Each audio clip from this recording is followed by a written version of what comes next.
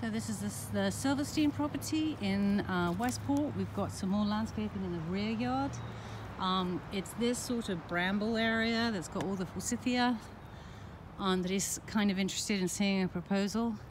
There's a lot of upper canopy. When this tree leaves out, this corner is going to be deepest, darkest Africa.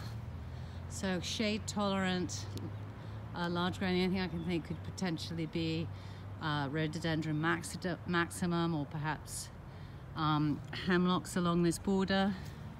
The distance from the edge of the canopy of the spruce tree over there to basically that join, which is kind of where the root of that tree is 42 feet.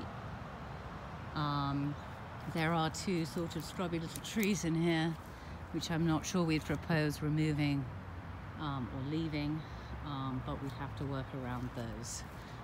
Two little saplings, one's here and one's there. But the rest of the stuff in here is forsythia. On another note, when the guys came to prune, they left some debris, this big old piece, as well as a big old pile of logs in the back that they apparently cut off this tree.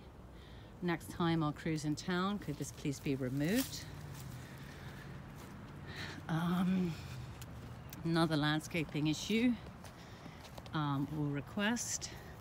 This small bed that runs along the little knee wall there is not terribly pleased with this planting, and so he's hoping to have this redone and renovated.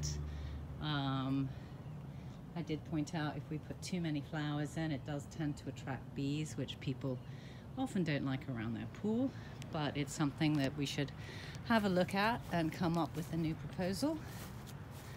And then lastly, this grill, water, whenever it rains, despite the fact he has a cover for it, catches and is trapped inside of this grill, which is obviously a problem because that's where the transformer is switched. So he's put this bucket here to try and catch it all, because there's a tray up here that catches the water. But he's hoping if there may perhaps be some way to be able to drill a hole in the side of the wall here.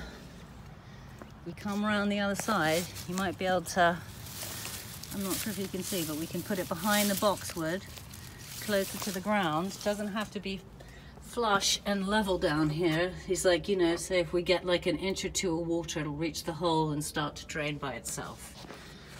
Because he's tired of emptying this bucket. So I don't know if there's a way of catching this tube and then funneling it somehow. I'm not sure, we'll have to work on that, but that is another thing he'd like to see if we could perhaps take care of. And that's it. Thanks so much.